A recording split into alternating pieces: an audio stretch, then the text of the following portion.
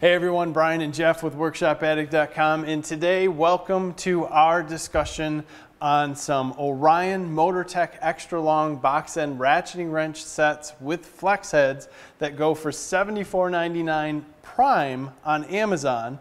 They are 8 to 19 millimeter, less the 9 and 11 millimeter wrench. Now we are discussing these against the Tekton WNR 77-164 extra long flex head ratcheting box end wrenches that go complete from 8 to 19 millimeter. Now that we're comparing a 5-piece set to a 6-piece set, and our discussion stems around, would you buy the Orion set? Basically because it's on Amazon. They don't make any other wrenches. They make a lot of different parts, and maybe they don't make anything. Maybe they just sell it. We don't have a lot of backup. Like you say, you cannot find their name on this wrench anywhere. Nowhere. But if you line it up to the Tekton, if you didn't know the difference between the two, you might not be able to tell the difference. There is some differences. We'll go over them later. But at first look. First look. Once you study a little bit, you can tell that they're not made from the same exact mold. Right. They're close. The Tektons are a 6-point. The Orions are a 12-point. You do get one more wrench. You get the 9 and the 11 out of the Tekton. You got a nice foam case to stand them up in your toolbox there. With the Orions. With the Orions.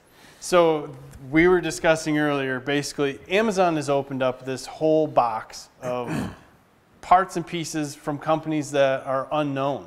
You can get a lot of great things on Amazon, but if you want to search, you can also find a lot of people or companies selling parts and pieces that you don't really know where they came from, and I think this is a great example. They didn't even put their name on them. No, and like you said, who would get into manufacturing wrenches but only do one set, metric only, and that's the only wrenches they sell?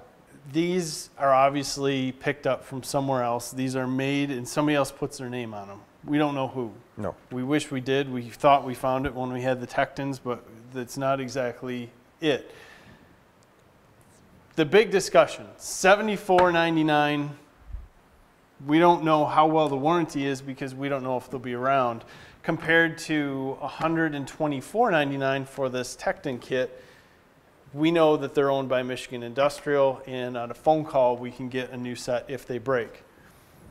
Earlier in your discussion, which set would you buy? I told you earlier that I would have no problem buying this for the simple fact of what tool it actually is. It's not a daily use tool for me.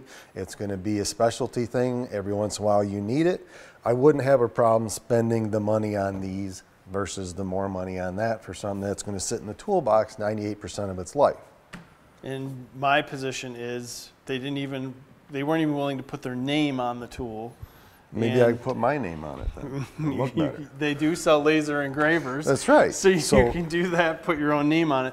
In my case, I still would spend the money, even if I'm not going to use this tool on a daily basis, only because when I do pull it out, I want it to work, which may not be the case. Those may work all the time when you pull them out. It's a thing, if I break it, I make a phone call and I get it fixed. I don't think that the head diameter, which we'll go over a little bit later, is going to change anything on where these are going to work and where they're not. It's more of a matter of warranty, and I still can't believe that they're picking up a set of wrenches and that's the only thing they sell. Yeah, that's hard to take. That throws me off. I mean, if you want some air conditioning stuff, they have that. They have parts for ball joints. They have all kinds of tools for those things, but they must be just buying these things up. Whatever they get a run on that's cheap and selling them under their name or what? So if you have experience with things like this on Amazon, if you have experiences what you would buy, what you wouldn't buy, like in Jeff's case, he would save almost half price and go here. If you have experiences with Orion Motor Tech, let us know. Help us out. Now we're going to dive in a little bit. We're going to show you some of the differences between these two tools and just give you a basic overview. Taking a closer look between the Orion and the Tekton, you'll see that Tekton is stamped where the Orion's more of a laser etching on them. But a very close comparison, they're very similar. The Tekton has a 6-point, the Orion has a 12-point. The head size are slightly different. The head on the Orion is a little thicker, a little wider than the Tekton, but then where you come into the knuckle, the Tekton seems like there's a little more material than the Orion. The thickness of the handles are very similar. The width of the Tekton is slightly wider, but other than that, there isn't a lot of difference between these two wrenches. So when it really comes down to this, it's how much money are you willing to spend for one extra wrench and for somebody to put their name on it and stand behind it. If that name is what makes you feel all warm and fuzzy inside, knock yourself out. I'm not saying that Tekton has the best name in the business, but I do know that they're at least in more places than Orion Motorsports. We definitely know that, but I think the performance between the two of them are going to be pretty comparable. We're on two ends of the spectrum here. You know, if we were comparing these to Snap-on, it would be two different things. These are both going to be a DIY set, not going to be used every day. I guess you guys tell us, leave us in the comments.